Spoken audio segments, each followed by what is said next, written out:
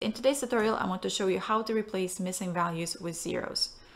So first, let's take a look at our table here. We're looking at monthly subcategory sales by year, and we can obviously identify a number of cells which have missing or blank values.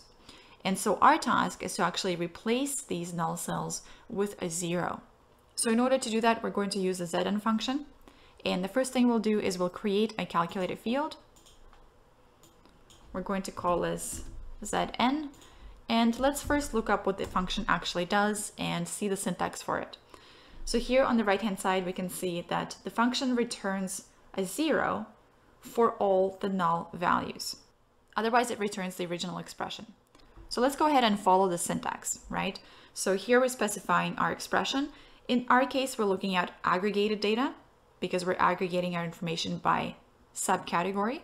So we're going to say sum of sales, and we're going to click OK, and then we'll drag in our newly calculated field on text.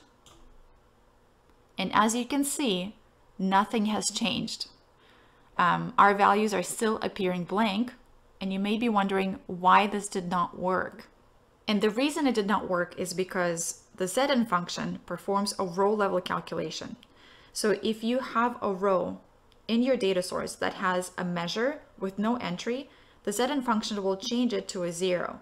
But if there's no row in your data source that match your level of detail, which in our case, our level of detail is at the subcategory level, then that means that there's no row for the Zn function to actually operate on.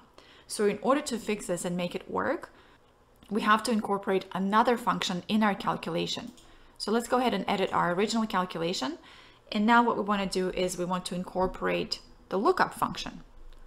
So let's delete what we have here. We're going to include the lookup function. Then we're specifying our expression, which is the sum of sales.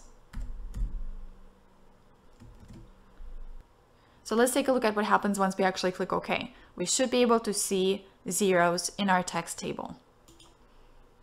So now we can see that all of our missing data is showing up as a zero, so our calculation has worked. When you guys are working with this particular function, you need to remember that it only works with numeric fields. So if you have strings, dates, or Boolean data types, you need to be using other functions in order to replace the missing data. And some of the other functions include if null or is null, and I'll probably cover these additional functions in my other later tutorials. But that is it for today's tutorial.